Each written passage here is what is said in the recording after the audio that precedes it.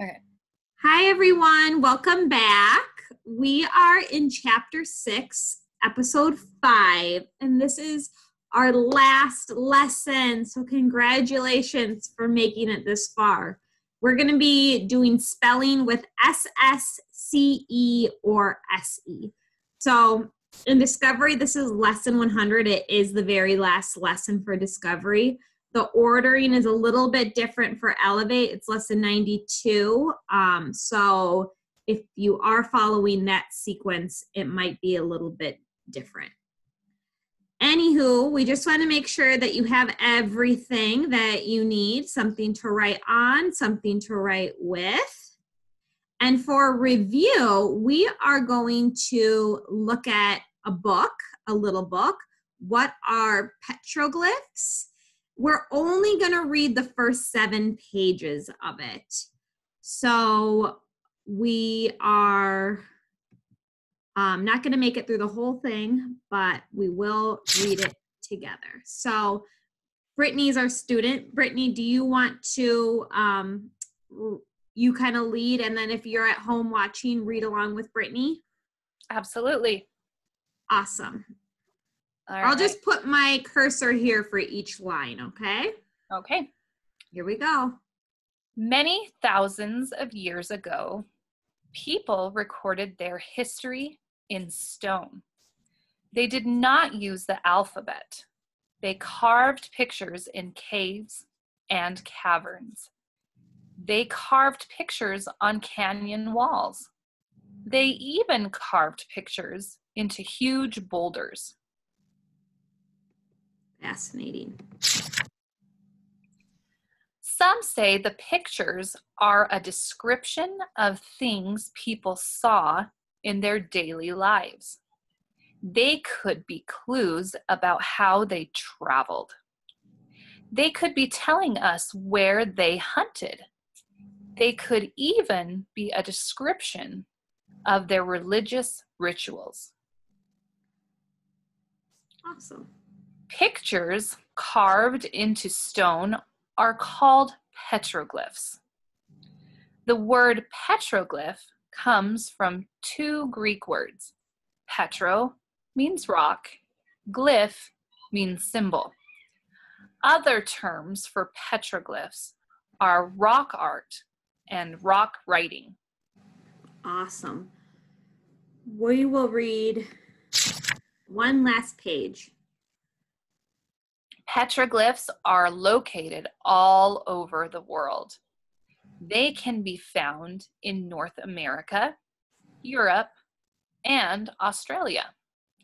They can also be found in places like the Middle East and Africa. They are extremely important to the history of civilization. The earliest petroglyphs found are from the Neolithic age. They show the existence of people that lived about 12,000 years ago. Awesome. If you are at home, I want you to be thinking about one interesting fact that you learned from reading this with us. Brittany, can you share an interesting fact? I thought it was interesting that they call it rock writing or rock art. Yes, me too. I thought it was interesting that they're found in so many parts of the world, including North America. Yeah. All right, so let's move on. Whoops, I did not mean to do that. Let's move on to our next lesson. And we are learning when to spell with SS, CE, or SE. So when a word ends with the S sound, there are 3 different ways that you can spell it. The first is SS, and you already know this rule.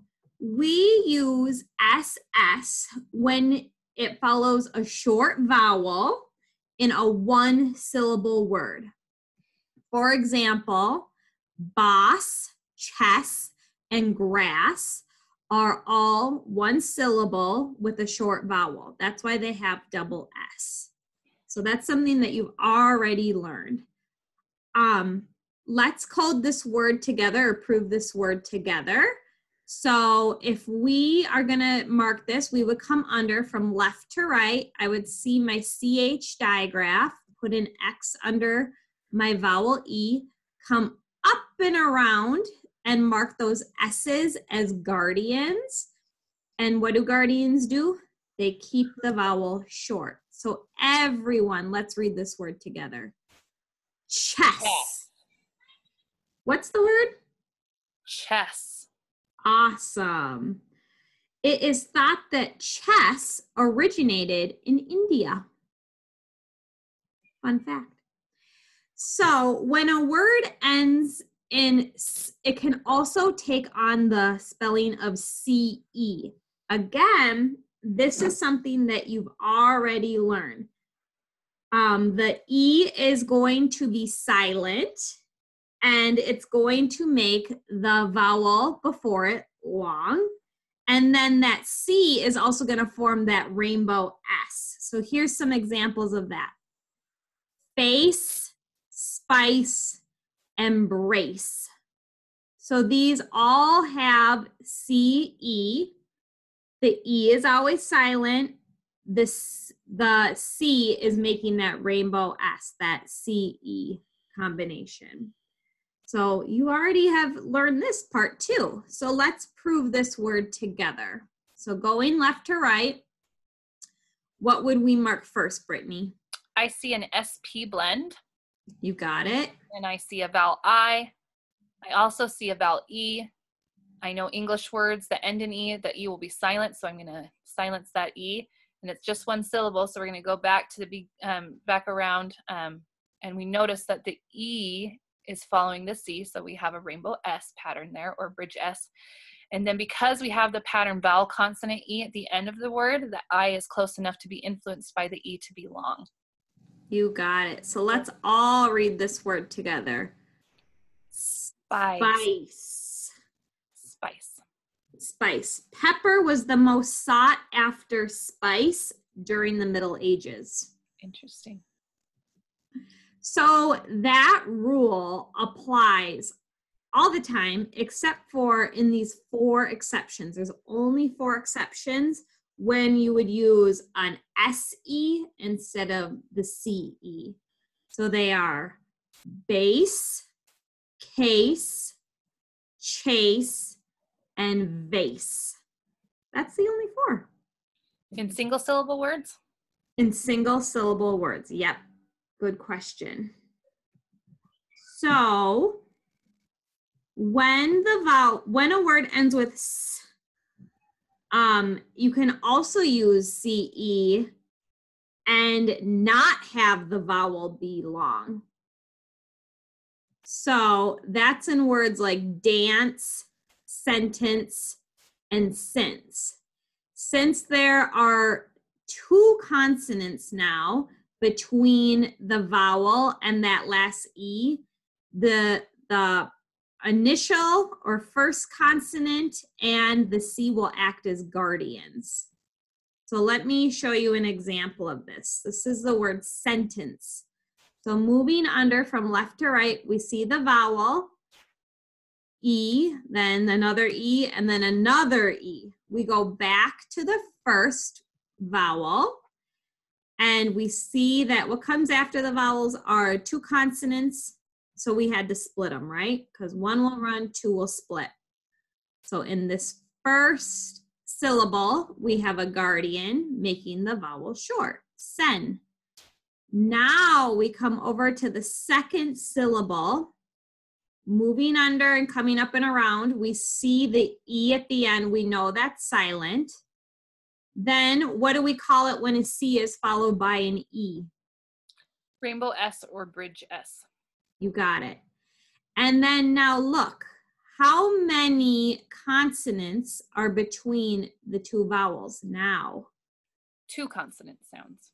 You got it. So this rainbow S is acting as a consonant, as a guardian, the N is acting as a guardian, And that is why the E is not long. It actually takes on a schwa sound however. So what's our word?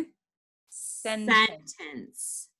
So this is an example where CE is used, but the vowel preceding it is still short. Got it? Mm-hmm. Awesome. So then we also have the sound being spelled as SE.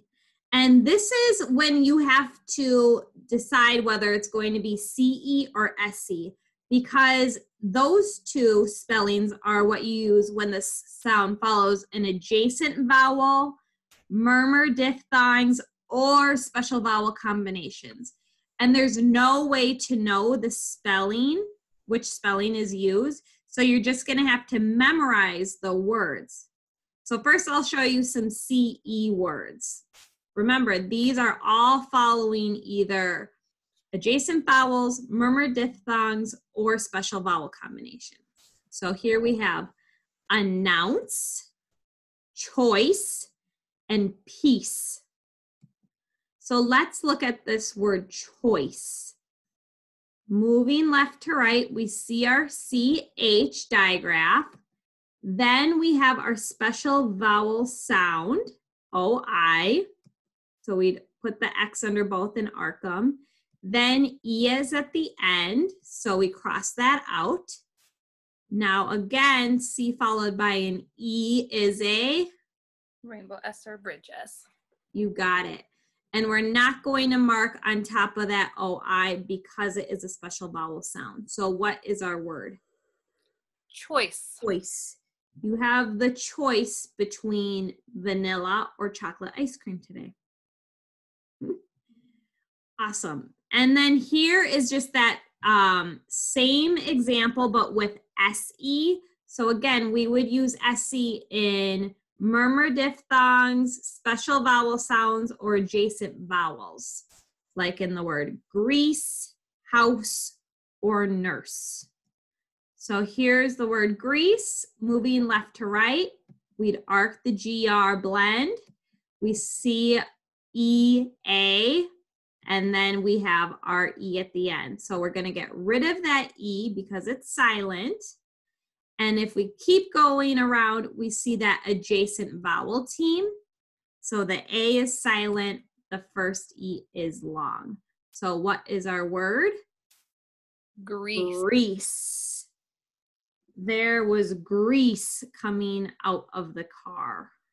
Grease. I'm gonna give you another word because I want you to know that often when SE is at the end of the word, it's actually going to make the Z sound, like in this word, please. So to prove this word, I would go under, I'd mark the PL blend, vowel E, vowel A, and then vowel E. They're all getting an X under it. E's at the end, so I cross it out. I'm still going around the word. I see that the adjacent vowel team, so the A is silent, the E is long. So let's read this word. First, let's try it by making this sound. Police. Police. Is that a word? No, but police is, but police is not. Yeah, exactly. So now let's try putting that Z sound there. Now let's read it again. Please. Please. Can you please pass the ketchup? Is that a word? It is. You got it. So just know that when SE is at the end, often it will make the Z sound. So let's practice with dictation now. And I'm actually gonna stop sharing. So you're gonna need your something to write on, something to write with. So the first is gonna follow that first rule of double S, the San Francisco Zoo rule. It is brass, brass.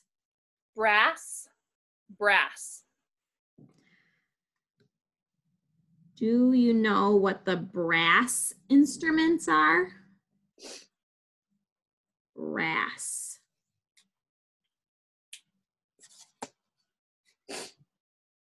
Fabulous. Brittany, can you walk us through? Yes. So I heard a short vowel sound and the word ending in s, and so I knew it was going, and it was single syllable, so I knew that it was going to have double S's. So BR is arced, the X under the vowel A. There are two guardian consonants up here, proving the vowel to be short. So the word is brass. Awesome. Everybody, let's put our finger under brass and read it 2 times. Brass. Brass. Fabulous. Okay, here's our next word. I want you to write the word pace, pace. Pace, pace. You have to pace yourself when you run a mile so you don't get too tired. Pace.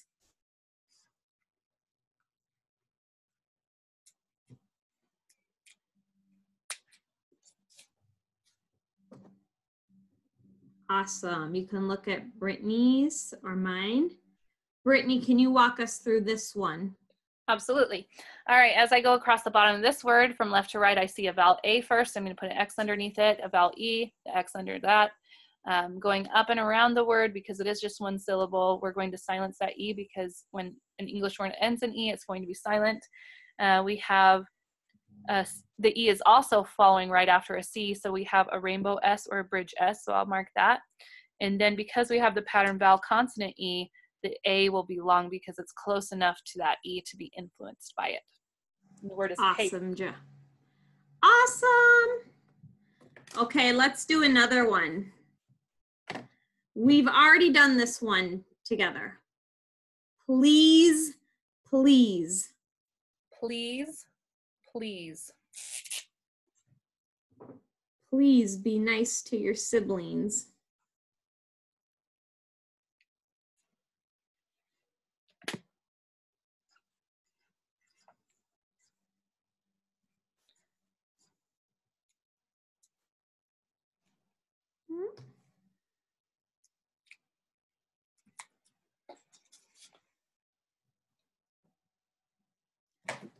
Awesome. Before you tell us how you did this, I want to know, why did you choose the spelling S-E here, Brittany? Because it's following an adjacent vowel, and also I knew that it ended in SE because I've memorized that pattern is what follows the word please. And when it makes the Z sound, can it be spelled C-E? No, it can't. It has to be SE for the Z sound. So walk us through how you did this, now that we know why you did the spelling. As I go across the bottom of this word, I see a PL blend. I see a vowel E and a vowel A and a vowel E. So I'll put X's under all of those vowels. Going up and around the word, I know E ending of English word is going to be silent, so I marked that. And then I saw the adjacent vowels team, so I marked the second vowel silent, the first vowel long. And then again, when we say the word please, it's not please, so I put a Z above the S to show that. And that's why it says please. Awesome. Okay, let's do another one. How about, I'm going to give you this one. It's a 2-syllable word. Here it comes. Surprise, surprise. Surprise, surprise. Surprise! Everyone shouted when it was the birthday party.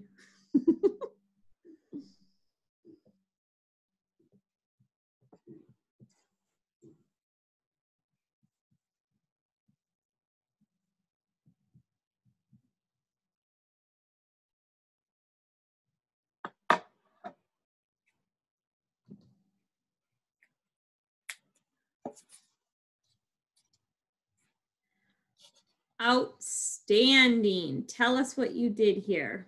All right, as I went across the bottom of the word from left to right, I saw a vowel U followed immediately by an R, so it's a murmur diphthong. I arced those together. I saw a PR blend next, arc that, and then I saw a vowel I, put an X, vowel E, put an X, I noticed there's more than one working vowel in this word, so I know it's going to be multisyllable. You also told us it was going to be more than one syllable.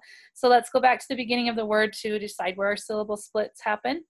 In between my vowel sound UR and my vowel I have one unit, so one unit will run with the next syllable, so I split right after the murmur diphthong. And that's fully proven because the murmur diphthong is neither long nor short. So it says sir in the first syllable. My second syllable has a silent E at the end, so I mark that. And then I have the pattern vowel consonant E, so I put that I there, a long vowel sound above that I. And when I say the word surprise, I don't say surprise, I say surprise with this sound at the end, so I put that little Z above the S as well. And that's why this word says surprise. Absolutely. Excellent. All right, here's our last word. Prince, prince. Prince, prince. Now listen to my sentence. Prince is a musician from Minnesota. Prince.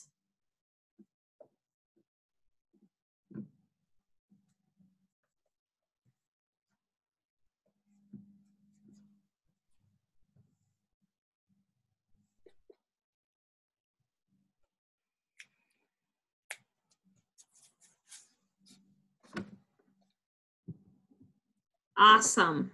First things first, I noticed we both used an uppercase P. Why did we do that?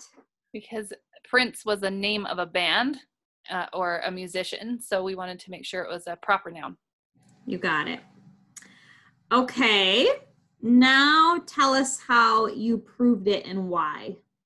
All right, as I go across the bottom of this word, I have a PR blend. I'm going to arc that. I have a vowel I, put an X under that. I have a vowel E, put an X under that.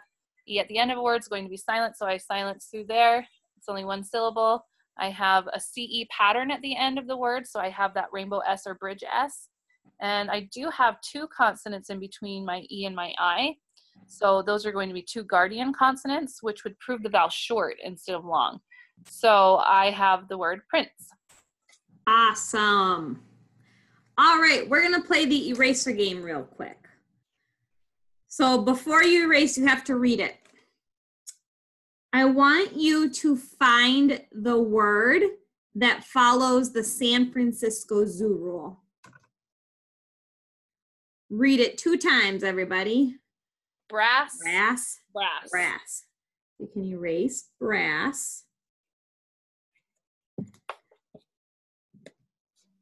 I want you to find the word that is 2 syllables. And what is the murmur diphthong in that word? You are. You got it. So let's read that one 2 times. Surprise. Surprise. Surprise. You can erase. Find the word that rhymes with face. Let's read it 2 times. Pace. Pace. Pace. Pace.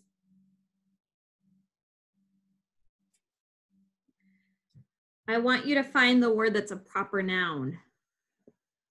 Let's read it 2 times. Prince. Prince. And what is our last word? Please. Awesome. I want you to think of one interesting thing you can say about that word. It has the Z sound at the end, so it's spelled S-E at the end of the word. That's the exact same thing I was thinking. Outstanding. Thank you. Okay, we are going to move on to transfer. Let me put on my laser pointer so we can read this together. So here we go. Brass, trace, introduce, lettuce. Awesome. Remember, if you're at home watching, you should be reading out loud with us. Pace, surprise, spice, erase, pleasure, Close. please, sorry, amuse, fleece, fitness, grace, choice, surpass, course, prince, compose, rose, instance. Fabulous. Now we're going to do the sentences. Will you please teach me how to play chess? Awesome. There was not a trace left of the broken vase. What do you think that means in that sentence? What are you visualizing in your brain when it says there was not a trace left? That the broken vase was cleaned up all the way. Awesome. Let's read the second one. Or sorry, the third sentence. The prince and princess will dance at the ball. Fabulous. And what do you think ball means in this sentence? An event to dance at. Fabulous. The principal was or has a surprise that she will announce during the assembly. Fabulous. Any predictions on what that surprise would be? It depends on what kind of assembly it was. It could be anything. Maybe they got pies in the face or something like that. I've done an assembly like that before, where we threw pies in the principal's face after we earned a lot of minutes for reading. That's what I was envisioning too. A lot of assemblies are around reading. Mm-hmm. So before we move on, we're going to read one more. Are going to read the book Fossils. And if you are at home, you are reading out loud with Brittany. So here we go. A fossil is evidence that different kinds of animal and plant life existed on Earth. Fossils are remains such as leaves, bones, or grass. They can even be pieces of hair that have been preserved in rock. Ooh, new learning for me. I never thought of hair being a fossil. Me either. Something produced by an animal that hardens into stone is called a trace fossil. A footprint in stone is a trace fossil. Most fossils found today are extinct plants and animals. They lived in wilderness areas a long time ago. Awesome. The purpose of this passage is to teach you how to make your own fossil. My advice is to choose the right place to make your fossil before you begin. There is a good chance that you will make a mess in the process. Make sure you are working on a surface that can be easily cleaned. Once you have found the right workspace, just follow these directions. How to make your own fossil. You will need a mixing bowl, measuring cups, a big spoon, and wax paper. A collection of fossils to imprint into the stone dough. You can use things like twigs and sturdy leaves. You can use clean chicken bones or seashells. You can even use a toy dinosaur. Let's pause right here. Okay. a collection of fossils to imprint into the stone dough. You can use things like twigs and sturdy leaves. You can use clean chicken bones or seashells. You can even use a toy dinosaur. The ingredients to make fossil dough: 1/2 cup salt, 2 cups flour, 3/4 cup cold coffee. This makes the fossil look old and dirty. Directions: measure the salt, flour, and coffee. Put them into the mixing bowl. Stir them together until they are well mixed. Dump the dough onto a large sheet of waxed paper. Then knead it more than twice with your hands until it is smooth.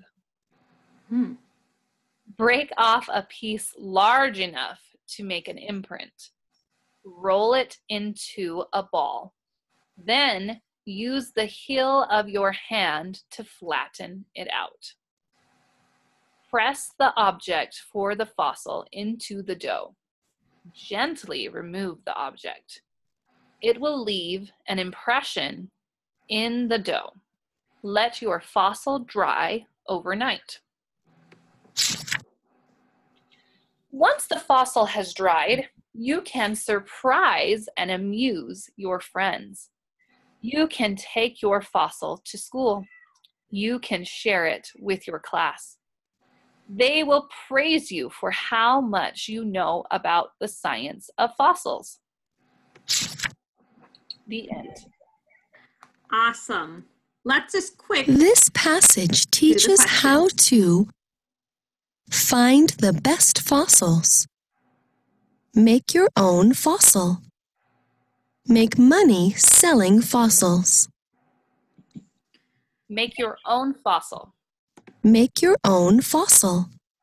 A fossil is evidence of cavemen and their lifestyles. The kinds of food dinosaurs ate and when. Different kinds of plant and animal life that lived long ago. Different kinds of plant and animal life that lived long ago. Different kinds of. Which of the following is not an imprint?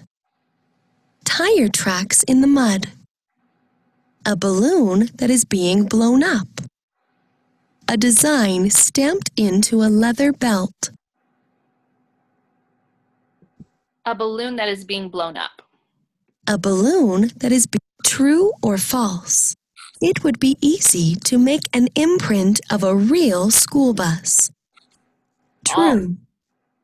False. False. Why do you think it's false? Because a school bus is very large and it would be hard to make your own imprint of that. I was thinking. Which of the following would be evidence that your brother ate your chocolate cake? A picture of the cake. Chocolate all over the dog's face. Chocolate all over his mouth and hands. Chocolate all over his mouth and hands. Chocolate all over his. I hope you enjoyed the story. Here are the results to the questions you answered. Nice work. I hope you were playing along if you were watching from home. Before we go, I just want to share with you, this is the practice page, spelling with SS, CE, and SE. It's the last practice page. We're so happy you made it this far.